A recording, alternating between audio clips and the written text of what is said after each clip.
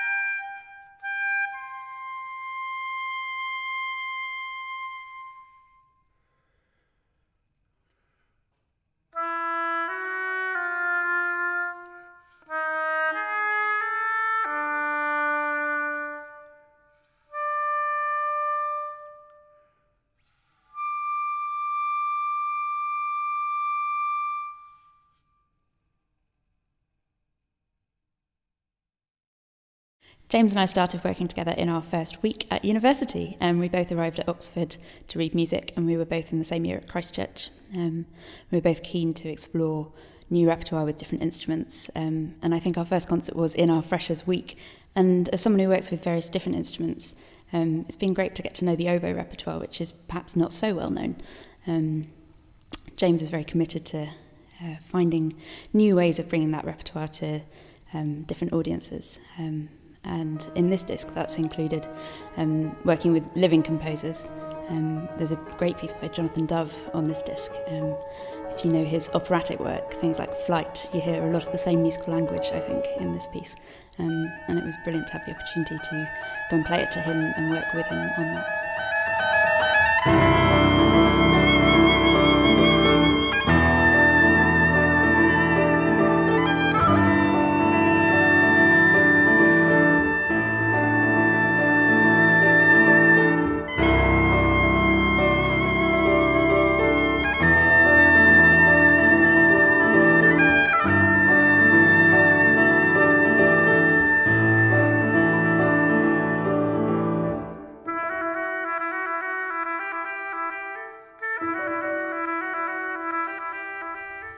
It's been great to return to Champs Hill Music Room to record this disc. In particular, it really highlights the way in which I think oboe repertoire needs to be promoted and furthered, and we're always looking for ways in which we can bring to a greater audience the fantastic repertoire that's in existence already, as well as find new avenues to really inspire composers to write even more for the oboe.